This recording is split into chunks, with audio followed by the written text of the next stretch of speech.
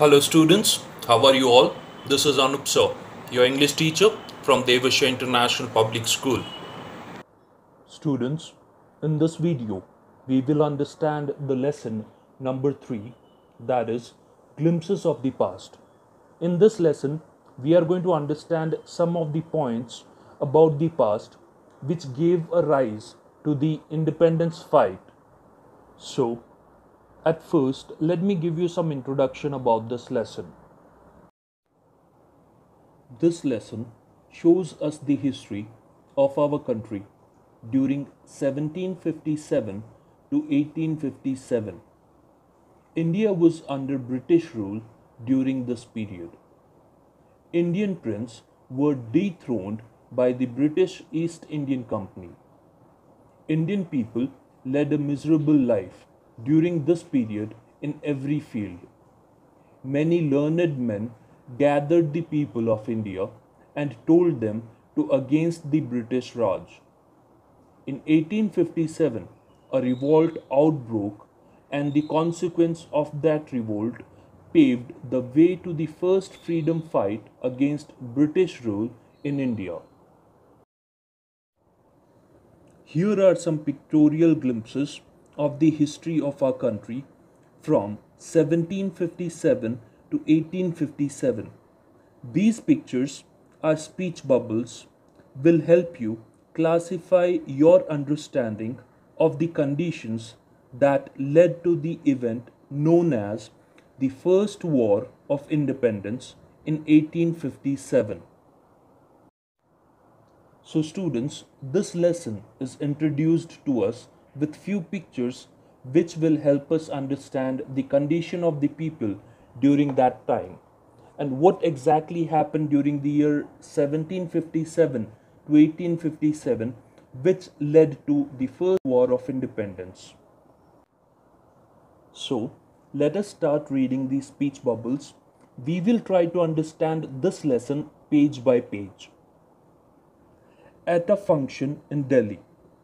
O my countrymen, let your eyes fill with tears as you recall the sacrifices of Indian martyrs. Here, at a function in Delhi, it was spoken to the people that they should recall the sacrifices of Indian martyrs, the people who sacrificed their life and the family for the independence of India. The company's conquest 1757 to 1849.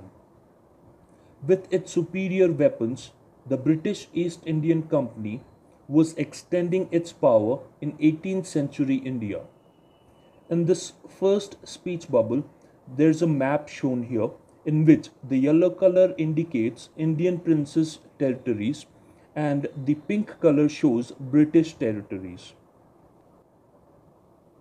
Indian princes were short-sighted. That upstart, Rajah Ba, called the English merchants. They will help me to defeat him. The people had no peace during such constant fights. The rivalries helped the East Indian Company and it could easily subdue Indian prince one by one. A far-seeing ruler like the brave Tipu of Mysore fought the British till he died fighting. How Indians react to these conquests. Thank God, there is peace in the country now. No more wars and no looting by thugs. It is God who sent the British. Our destiny is linked with them. The white man has killed or dethroned our kings. Some kings were not good, but after all, they were of this land. Now we have become slaves of foreigners. So, students, in India of 1757, the East Indian Company was in a strong position. Compared to the Indian prince, they had superior weapons. Besides, Indian princes were short-sighted in their approach to the events of the time. Indian princes were fighting each other. They often asked to help of the company to defeat other princes. This worked in favor of the company. It could easily subdue these princes, one after the other. However, the brave Tipu Sultan of Mysore fought the British. He died in the battlefield fighting the English.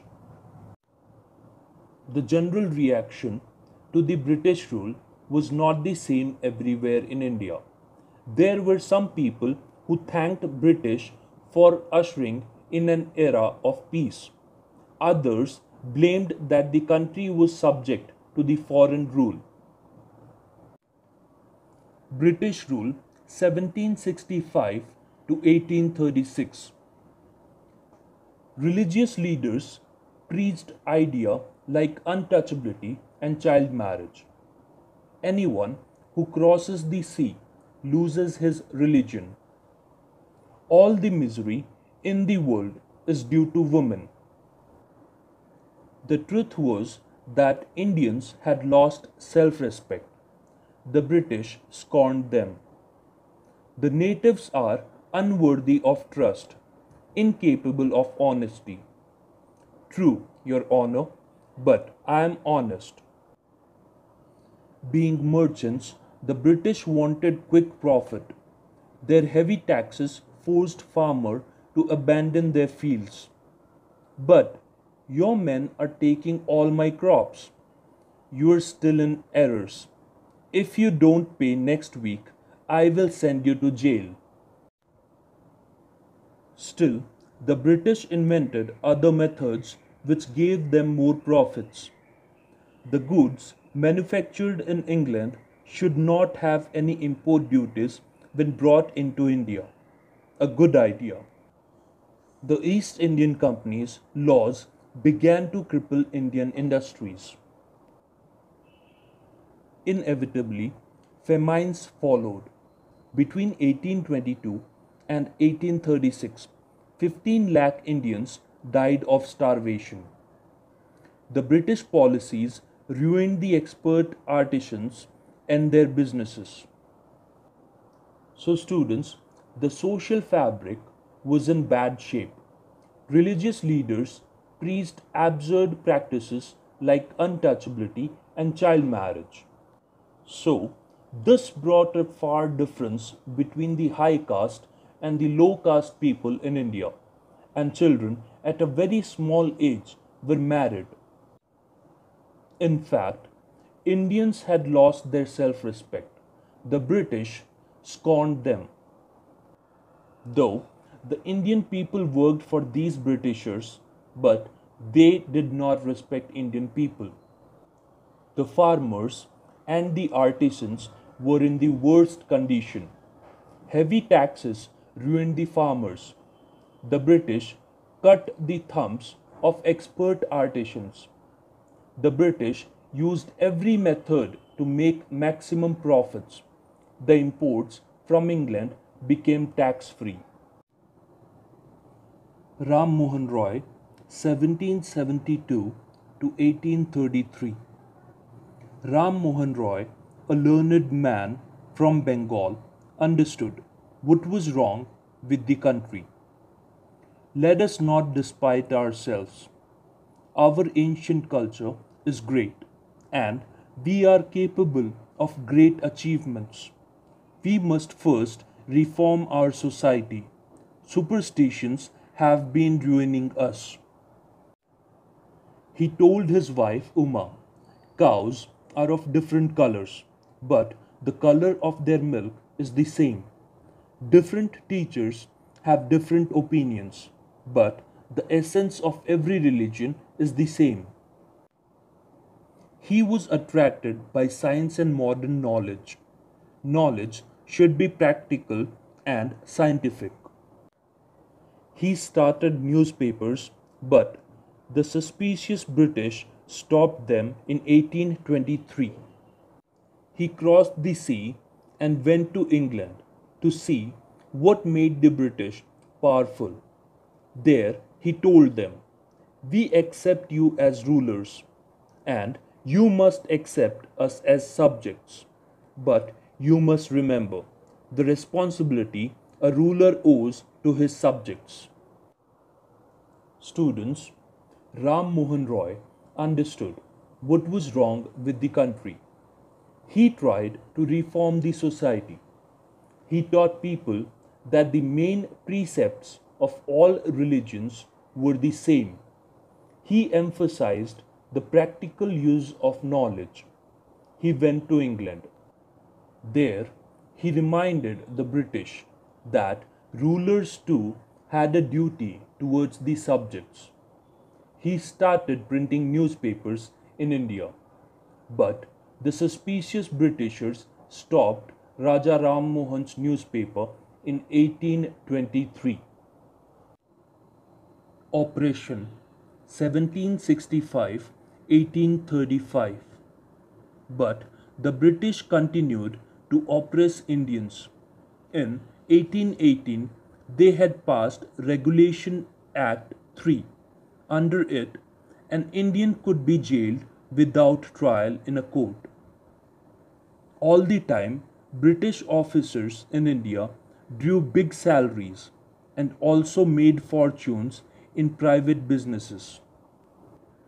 By 1829, Britain was exporting British goods worth 7 crore rupees to India.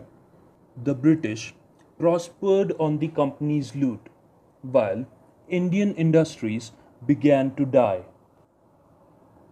Governor General Bentinck reported back home, the bones of cotton weavers are bleaching the plains of India. So, students, in 1818, a resolution was passed under which an Indian was sent to the jail without proving himself right or wrong inside the courtroom. The British workers working for the company got a very huge salary, but the Indian people who were working for the company got very less amount of money for their work. British people even earned a very huge amount of money through the businesses in India. By 1829, Britain was exporting their goods worth 7 crore rupees to India. Even the British Governor General of India, Bentinck, reported to England, the bones of cotton weavers are bleaching the plains of India. Thus, the British prospered on the ruins of Indian industry. Dissatisfaction 1835 to 1856. Education in India was in Persian and Sanskrit. In 1835, an Englishman named Macaulay suggested a change. We should teach the native through the English language. I agree. English education produced clerks to whom the English gave petty jobs under them. Incidentally, it also produced a new generation of intellectuals. We must educate our brothers and try to improve their material conditions. For that, we must convey our grievances to the British Parliament. By 1856, the British had conquered the whole of India. In this map, the pink color shows the area which was covered by the Britishers. They cared little about the needs of Indians.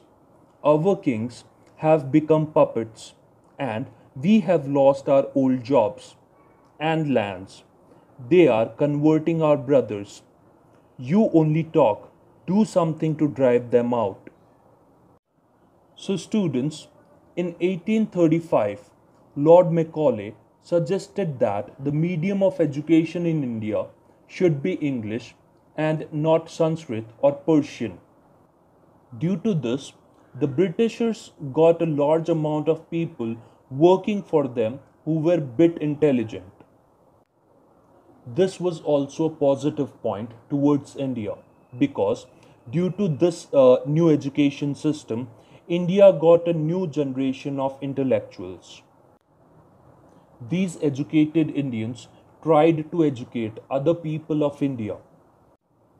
Some people decided to convey the grievances of the people to the British Parliament. By 1856, the British were ruling whole of India. Now, they cared little about Indians. The dissatisfaction in the public began to grow. People wanted to get rid of the British. The Sparks, 1855 to 1857. Taxes continued to ruin the peasants. In Bengal, the Santals, who had lost their lands under new land rules, became desperate. In 1855, they rose in rebellion and massacred Europeans and their supporters alike. Discontent was brewing in the East Indian Company's army too. The white soldier gets huge pay, mansions to live in, servants, while we get a pittance and slow promotion. The Angrez asks us to cross the sea, which is against our religion. Who is that Topiwala to abolish our age old customs? We must drive out the Angrez. Sepoy Mangal Pandey attacked the adjutant of his regiment and was executed. Thousands of other sepoys revolted. They were stripped of their uniforms, humiliated, and put in irons. Few Englishmen had cared to understand Indian customs or the people's mind. Oh, proud Brahmin soldiers, do you know that the grease on the bullet you have to bite is made from the fat of cows and pigs? What? The white man has deceived us too. Soon, chapatis were sent from village to village to tell the people that their emperor would want their service. Yes, all my village men will be ready. Similarly, lotus flowers circulated among Indian soldiers. Death to the foreigner. The masses gave all help and shelter to the patriots.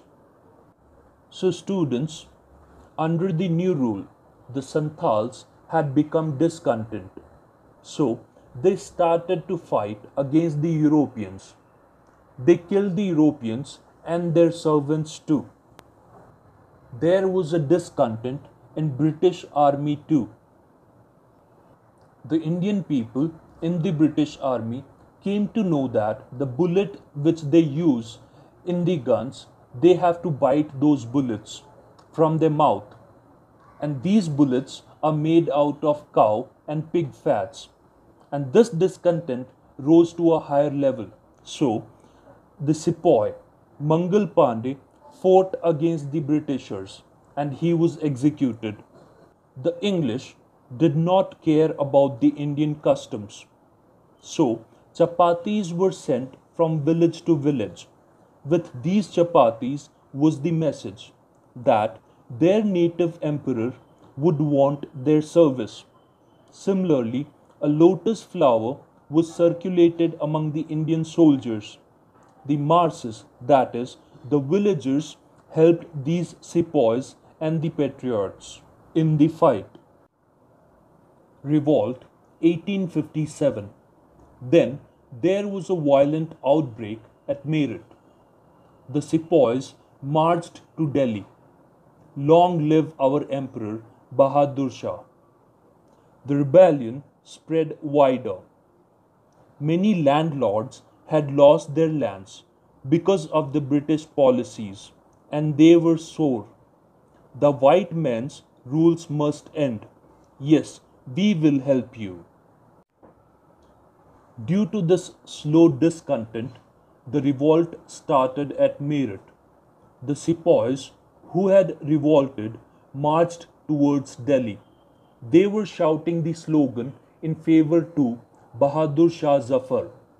This fight spread wider. Many landlords who were discontent had lost their lands, they helped the revolt. The Fight for Freedom, 1857. Many former rulers like Begum Hazrat Mahal of Lucknow were bitter. The white man has taken away my kingdom. They joined the upsurge against the foreigner. Popular leaders like Maulavi Ahmadullah of Faizabad told the people, "Rise, brother, rise. The Angrez is ruining our land." The people rose everywhere in Bareilly, Kanpur, and Allahabad. Azimullah Khan told Tatya Tope, "We should have Peshwa Nana Sahib as our leader in this war of independence." The patriots pounced upon the British and fought pitched battles all over North India. 80 years old Kunwar Singh of Bihar received a bullet in his wrist.